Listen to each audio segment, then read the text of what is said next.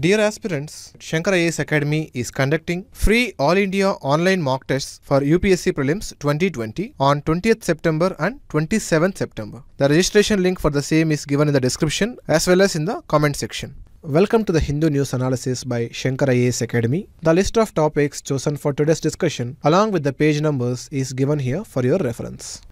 So let us start our analysis with this news article from page 1, which says Harsimrat Kaur quits cabinet in protest against 2 agri bills. See, we all know that government has come up with 3 major agri reforms, which include 2 agri reform bills and the other amendment to Essential Commodities Act. Actually, government has already promulgated ordinances with respect to these in the month of August, and we have already discussed those 3 agri reforms in our 27th August Hindu News Analysis. So actually what happened was, in the current parliamentary session, the government has replaced the ordinances with these bills, and these bills were passed by Lok Sabha yesterday. So the Cabinet Minister of Food Processing has resigned from the Union Cabinet in protest against these agri reforms. So she is of opinion that these reforms are causing much harm to the farmers than the intended benefits. So the question is, why she has to resign from the Cabinet? She can just say that she is not happy with the agri reforms and she can stay in the Cabinet. Here the answer is, there is a concept called collective responsibility, and this collective responsibility is the sole crux of parliamentary democracy. And even in our constitution, Article 75 talks about this collective responsibility. So what do we mean by collective responsibility? The first point is, all the Council of Ministers shall be collectively responsible to Lok Sabha. So which means the government can be in power as long as it enjoys confidence in Lok Sabha. And second point is, all the members of cabinet follow an integrated policy, which means all of the ministers accept responsibility for the decisions made by the cabinet. So while in discussion stage, the individual minister can have difference of opinions with the cabinet, but once the decisions are made, all the ministers have to abide by the decisions. So even if there are differences among them, they must always put up a united front in the legislature and before the country. So once the decisions are made by the cabinet, the ministers cannot speak against the cabinet in the public. So this is called collective responsibility. As explained by Lord Salisbury, for all that passes in the cabinet, each member of it who does not resign is absolutely responsible and has no right afterwards to say that he agreed in one sense to a compromise, while in other he was persuaded by his colleagues. So simply put, whatever the decision made by the cabinet, every minister of the government is equally responsible for the decision, which means if they are not happy with the decision, they have to resign. This is because they cannot criticize the move made by the cabinet by being a minister. This is called collective responsibility. So what happens if a minister criticizes the government and does not resign? The Prime Minister can ask the President to remove that person from the Council of Ministers. Because of this collective responsibility, the Food Processing Minister has resigned from the cabinet. So this is all about the discussion of this news article, wherein we have talked about the concept of collective responsibility. In exam perspective, know that the collective responsibility is enshrined in the Constitution under Article 75. Let us continue our news analysis with this lead column from editorial page. The news article states that the recent advice given to India by United Nations Secretary General is an inequitable climate proposal. The article mentions about common but differentiated responsibilities, that is CBDR, UNFCCC, then Paris Agreement, and also talks about carbon neutrality by 2050. In this analysis, we will discuss UNFCCC, CBDR, advice of Secretary General, and what India should do, and also about carbon neutrality. So this is going to be very comprehensive discussion and will help you to revise all the climate change conventions and recent developments. The relevant syllabus is given here for your reference. First, let us see about UNFCCC, that is UN Framework Convention on Climate Change, and common but differentiated responsibilities. If we understand these two, we can assess the advice of Secretary General. See, in 1990, the General Assembly of UN established the Intergovernmental Negotiation Committee for a Framework Convention on Climate Change. So these negotiations led to a convention called UN Framework Convention on Climate Change. And as we all know, the Earth Summit was happened at Rio in 1992. There this convention was opened for signature. So this convention brought the world together to curb greenhouse gas emissions and to adapt to climate change. And also know that this convention has two sister conventions which were also agreed in Rio Conference, which are CBD and CCD. And in 1994, after 2 years, this Framework Convention on Climate Change entered into force. So the parties agreed to meet annually at Conference of Parties to negotiate multilateral responses to climate change. So this is the basic background how the UNFCCC came to existence. And there is one very important concept called common but differentiated responsibilities. So as the word suggests, the responsibilities are common but are different. So we will try to understand what are those responsibilities. So we all know that after 1940s, precisely after World War II, more than 120 countries in the world attained independence. And prior to this, they were exploited tremendously by colonial powers like France, UK, even US up to some extent in Latin America. So these colonial powers were the main reason for the deterioration of environment and global climate from 1750s. That is, after the engine came into existence, the pollution in the world has tremendously increased. So these powers, by causing significant damage to environment, have become the advanced nations in the world through industrialization.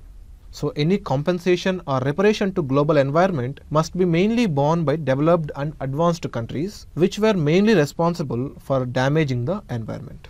So after 1940s, when new countries came into existence, they also caused pollution or impact on climate change, but only up to some extent. So if you ask, don't the developing countries have any responsibility towards climate change? Yes, all the countries in the world are commonly responsible for containing the climate change, even the developing countries. But when it comes to attaining targets to minimize climate change, the responsibilities should differ. That is how the word came, common but differentiated responsibilities. This is because the new countries, which are the developing countries, lacked the capabilities to contribute for mitigating the climate change. So the CBDR aims to take these differences into account when goals and benchmarks are applied to global development agendas. Simply, the principle is equity and not equality. As you can see in this picture, equality means giving same thing to every person, but equity means giving more to whoever is in need. So the developing countries which are less responsible for climate change must not be treated equally with developed countries in bearing the responsibility for climate change. So what is the link between CBDR and UNFCCC? So this link has been established based on Article 3 of UNFCCC. The UNFCCC clearly talks about equity and in accordance with common but differentiated responsibilities and respective capabilities. Accordingly, the developed and advanced countries should take the lead in combating climate change. So this is all about the UNFCCC, the CBDR. Now the controversy is the advice given by Secretary General of UN to India. So the author says that the UNSG, the Secretary General, has advised India to give up coal immediately and to reduce greenhouse gas emissions by 45% by 2030 and also to source 80% of electricity from renewable energy. While this is the advice given to India, the same Secretary General did not give any such advice to USA, which has announced its withdrawal from Paris Agreement.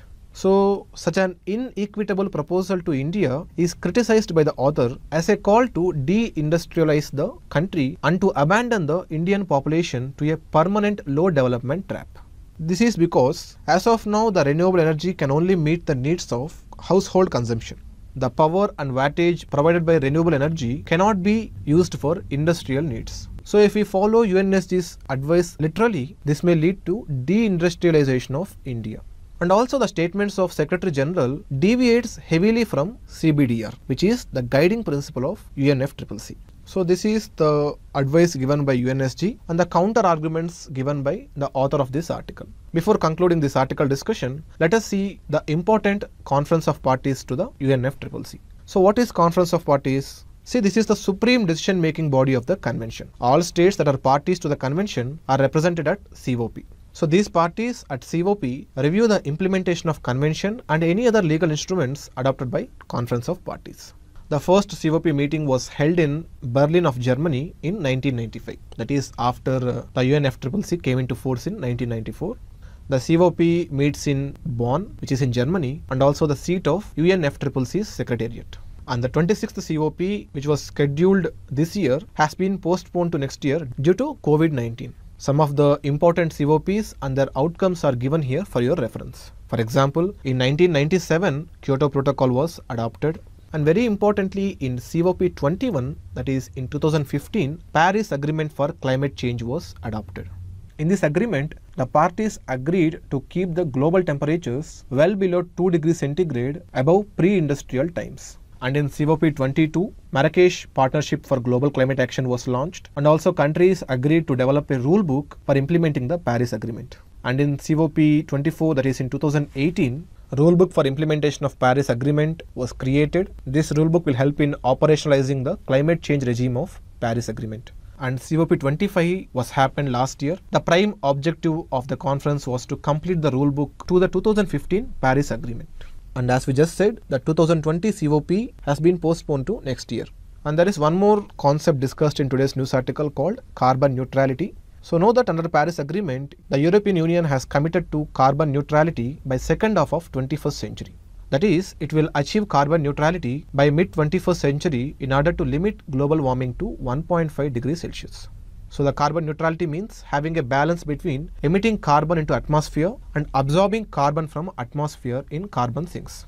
Simply put, if I am generating 1 ton of carbon this year, and if I sequestrate or take out 1 ton of carbon from atmosphere, it means I achieved carbon neutrality. So I emitted 1 ton, I took out 1 ton. So plus 1 minus 1, which means the neutrality. In order to achieve this net zero emissions, all worldwide greenhouse gas emissions will have to be counterbalanced by carbon sequestration. So these are the different concepts discussed in today's news article. So at the conclusion, the question is it wise to compare the capacity of advanced economies with the countries and regions like India, which are already facing developmental challenges? The answer is sure no. India must unanimously reject UNSG's call and reiterates its long-standing commitment to equitable response to the challenge of global warming. So this is all about the discussion of this news article. Let us take up this OPED column from today's newspaper. This article is a discussion between experts about the rising of Quad amidst the India-China standoff along line of actual control.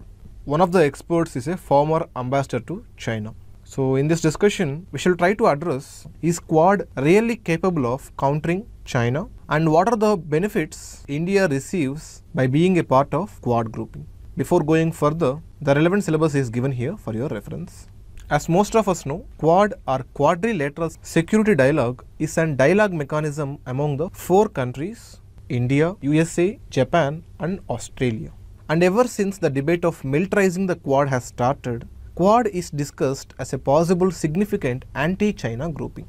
So what do we mean by militarizing the Quad? See, militarizing could mean Quad conducting military patrols in oceans. For example, USA's freedom of navigation operations in South China Sea. Or it also indicates including Australia in the Malabar exercise. See, Malabar exercise is a trilateral naval exercise between the navies of India, USA and Japan. So the only country from Quad which is not part of Malabar is Australia.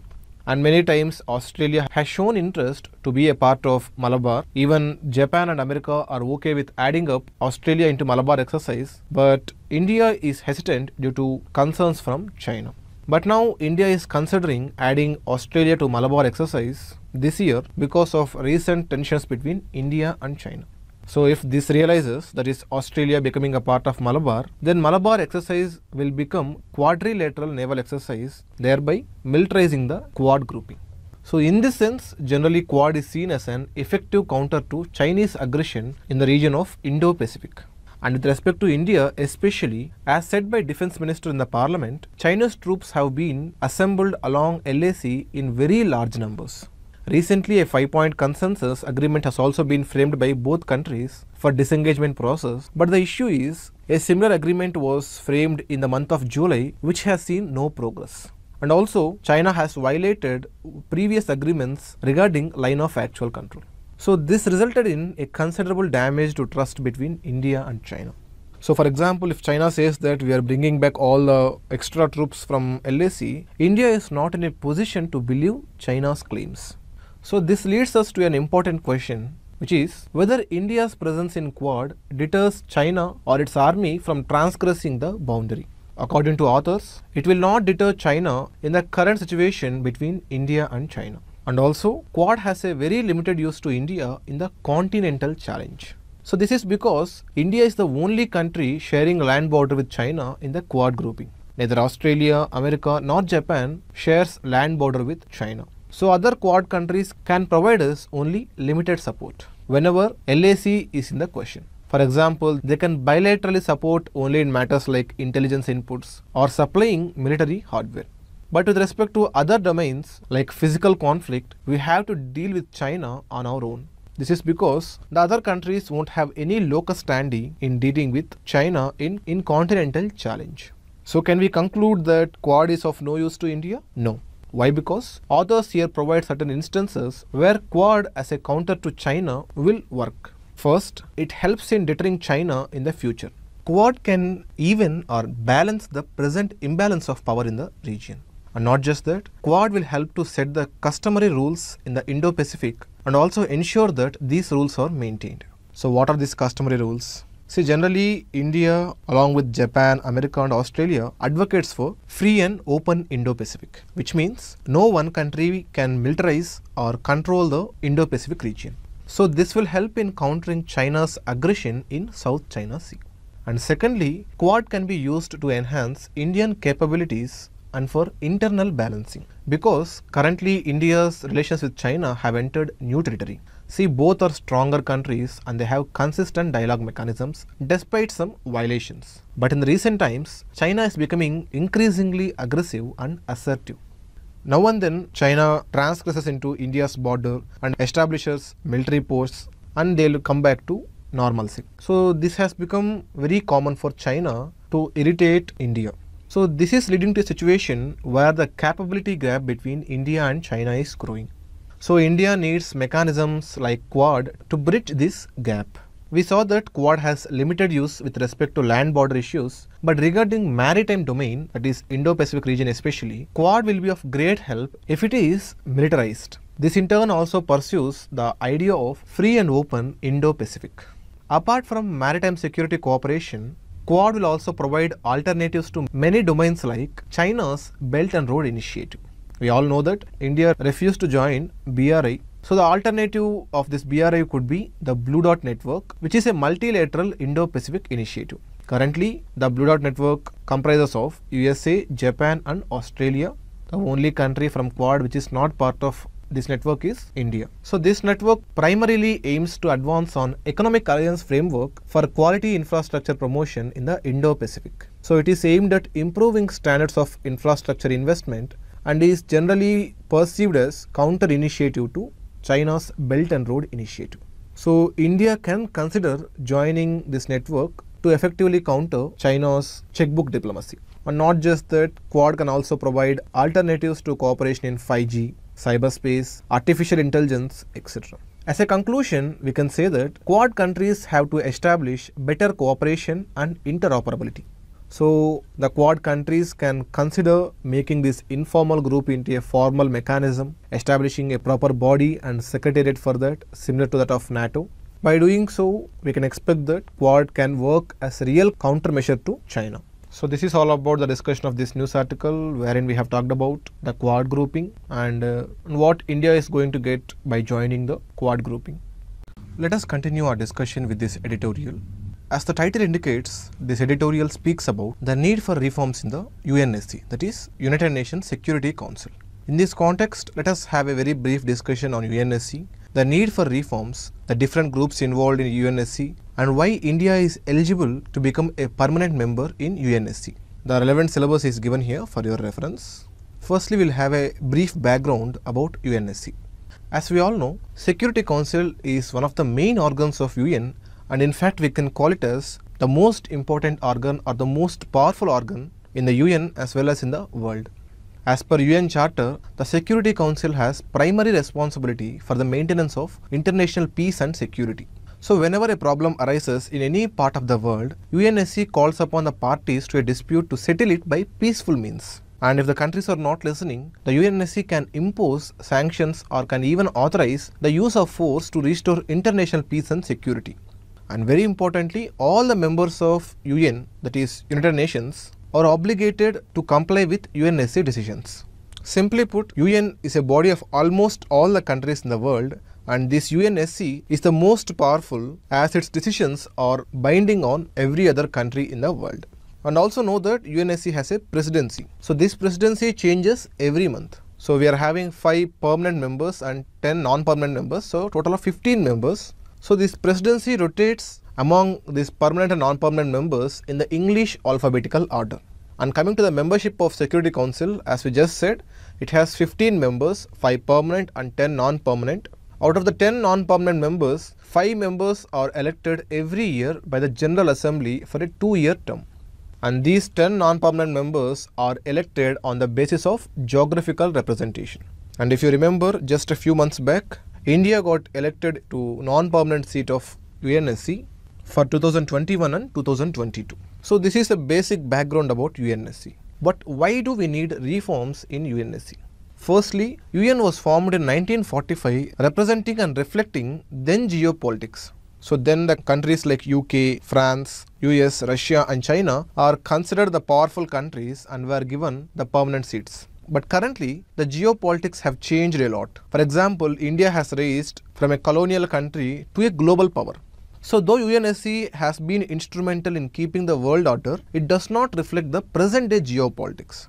And over the last few years, the demand for reforming UN, especially the structure and membership of UNSC, is on the rise. And not just that, many times we have seen that the 5 permanent members are using veto power for their benefits rather than protecting the international peace. So whenever any issue comes up against China, immediately it invokes veto and stops the resolution from being discussed. There are many such examples with respect to Russia in Crimean crisis, America many times in African and West Asian crisis. So these examples have proved that these 5 permanent members are not using the veto power for just protecting the international peace, but also for their pecuniary gains. So a group of 4 countries, which are India, Japan, Germany and Brazil, which are the current regional powers, are asking for a permanent seat in the expanded UNSC. This group is called G4. But opposing these countries, there is one more group called Coffee Club. For example, India is opposed by Pakistan, Japan by the China, Germany by the Italy, Brazil by Argentina and Mexico. So these countries came together. Of course, China is not in this group. So the other countries came together and formed Coffee Club.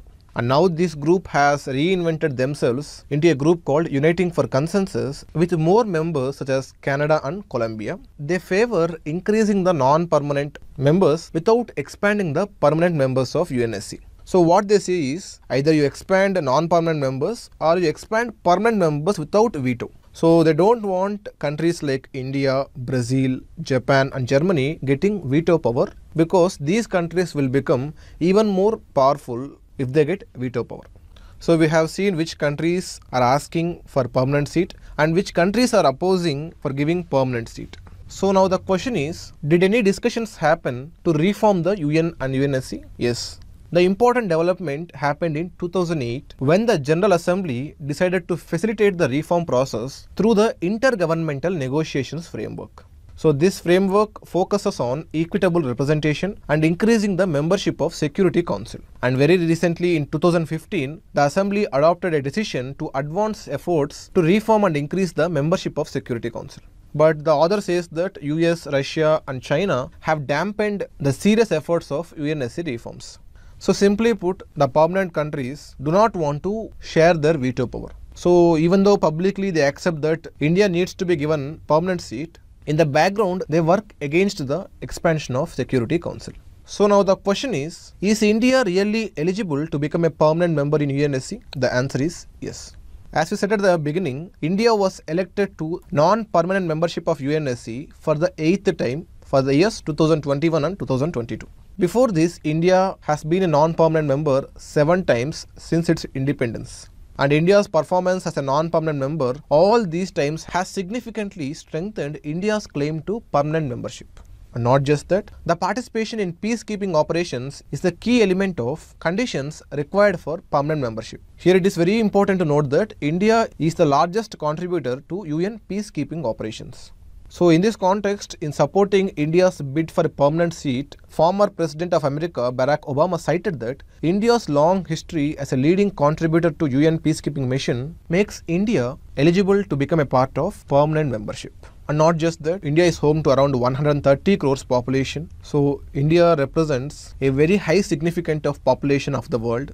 And not just that, India is a regional power and soon going to become a global power. So because of these new geopolitical realities, India is eligible to become a permanent member at UNSC.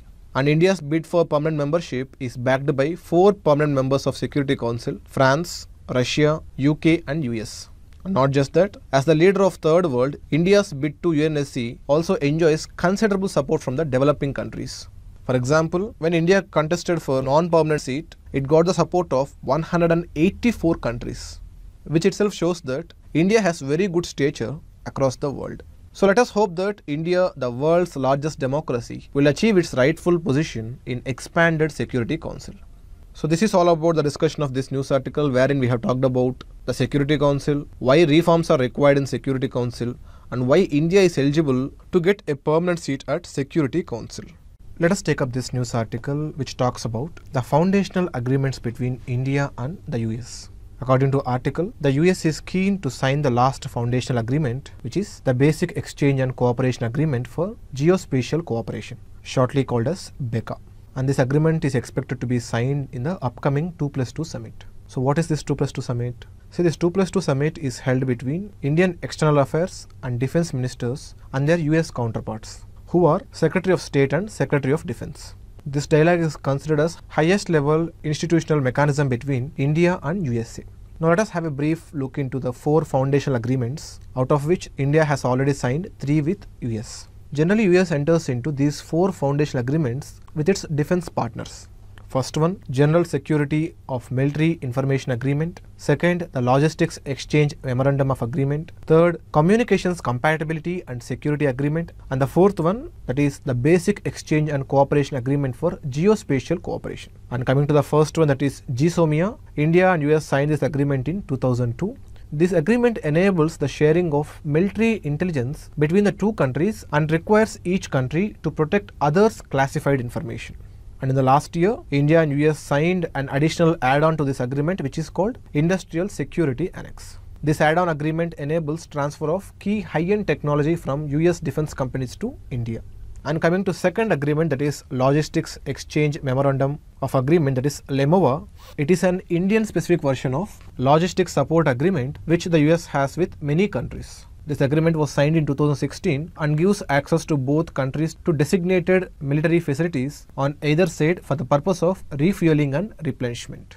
The agreement primarily covers 4 areas: port of call, joint exercises, training, humanitarian assistance and disaster relief. And coming to third agreement, it is COMCASA, Communications Compatibility and Security Agreement. This is also an Indian specific version of Communications and Information on Security Memorandum of Agreement. So this agreement allows India to procure and transfer specialized equipment for encrypted communications. So this is meant to facilitate the use of high-end secured communication equipment to be installed on military platforms. This agreement will also help to receive modern, secure and net-enabled weapon systems such as precision armament, air-to-air missiles, etc. And the final one, today's point of discussion, that is Basic Exchange and Cooperation Agreement for Geospatial Cooperation, is yet to be signed. If this agreement is signed, it will allow both India and the US to share geospatial and satellite data such as topographical and even aeronautical data with each other. But India and the US are having differences over the issue of reciprocity, that is mutual exchange of information with respect to geospatial information. And today's article tells that negotiations are far from over and BECA might not be signed this time also. So in exam point of view, know that India has signed 3 agreements so far with America, and the 4th agreement which is pending is called Basic Exchange and Cooperation Agreement for Geospatial Cooperation. This is all about the discussion of this news article. Today let us have a map discussion of some of the physical features of Europe. It is very important to know important physical features as map-based questions are very frequent in the prelims examination. Even last year, we had a map-based question based on important seas and their bordering countries. And as you can see here, here is Norwegian Sea beside Norway. And if you come down, we have North Sea between UK and mainland Europe. On south of UK, we can see English Channel, and Strait of Dover connects this English Channel and North Sea. And if you further come down, there is very important strait called Strait of Gibraltar. On the north side, you can find Iberian Peninsula, which is nothing but the countries of Portugal and Spain. And if we move our attention to the north again, here we have Baltic Sea, a very important sea here. And then you come to the right, near Russia and Ukraine, and bottom of Azov, we have Crimea, which was recently occupied by Russia. And if you come down from Azov Sea, you can find Black Sea. And if you further come down, you can see Sea of Marmara or Marmara Sea. And there is Aegean Sea between Greece and Turkey. On south of it, there is this big Mediterranean Sea, which forms a divide between Europe and Africa. And if you see, there is a sea called Adriatic Sea between Italy and Croatia, Bosnia. And south of Italy, we have Tyrrhenian Sea. And on the southeast of Italy, you can find Ionian Sea. See, the Strait of Kerch connects Azov Sea with Black Sea. And the Bosphorus Strait connects Black Sea with Marmara Sea. And this strait also separates Asian part of Turkey with European part of Turkey. And there is one more strait called Dardanelles Strait, which connects Sea of Marmara with Aegean Sea. So here comes Kerch Strait, here Bosphorus Strait, and here Dardanelles Strait. We have also discussed about Strait of Gibraltar as well as Strait of Dover. So these are the important physical landforms of European continent. There is a question for you. There is a summit called 3 Seas Initiative Summit. This summit is a forum which brings 12 European Union members. So the question is, which are the 3 seas of Europe are part of this 3 Seas Initiative? Find out and post your answers in the comment section. This question is framed based on these news articles. Statement 1. Supreme Court is bound to obtain the consent of the Attorney General for India in writing to initiate suo motu contempt of court proceedings for criminal contempt. This statement is incorrect because for suo motu contempt of court proceedings, the Attorney General's consent is not required. Suo motu means Supreme Court itself initiating contempt of court proceedings. But whenever a complaint to initiate contempt proceedings is given by other than Attorney General, then the consent of Attorney General of India is required to initiate contempt of court proceedings for criminal contempt. So simply put, when contempt of court proceedings are raised by Supreme Court itself, then permission is not required. Or when contempt of court proceedings are initiated by Attorney General itself, then the question of written consent is not raised. But whenever complaint to initiate contempt proceedings is given by any other person, the written consent of Attorney General for India is required to start criminal contempt proceedings. So statement 1 is incorrect. Statement 2. As per the Indian Constitution, only Supreme Court has the power to punish for contempt of itself. This statement is also incorrect because not just Supreme Court, even High Courts have the power to punish for contempt of itself under Article 215 of Indian Constitution. Therefore, correct answer is option D, neither 1 nor 2.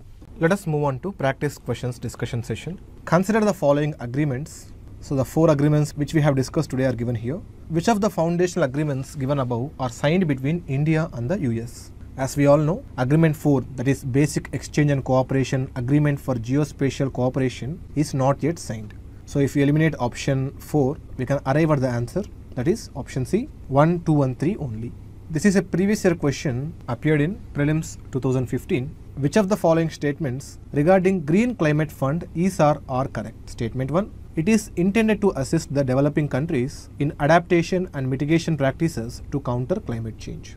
Yes, statement 1 is correct. So you know that this climate fund is the world's largest dedicated fund helping developing countries to reduce their greenhouse gas emissions and enhance their ability to respond to climate change. Statement 2. It is founded under the aegis of UNEP, OECD, Asian Development Bank and World Bank. No, this statement is incorrect because it was set up by UNFCCC in the year 2010. So the correct answer is option A, 1 only. Next, which of the following statements is or are correct with reference to Malabar exercise?